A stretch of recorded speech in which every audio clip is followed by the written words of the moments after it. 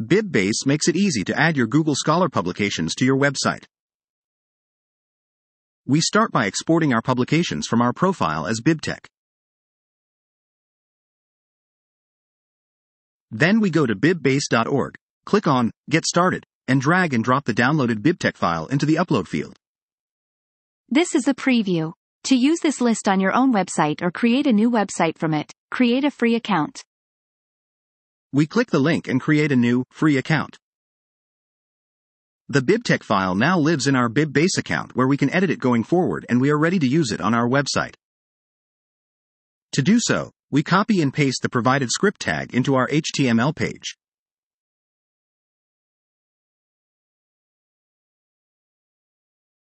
After reloading, we see our Google Scholar publications listed nicely on our page.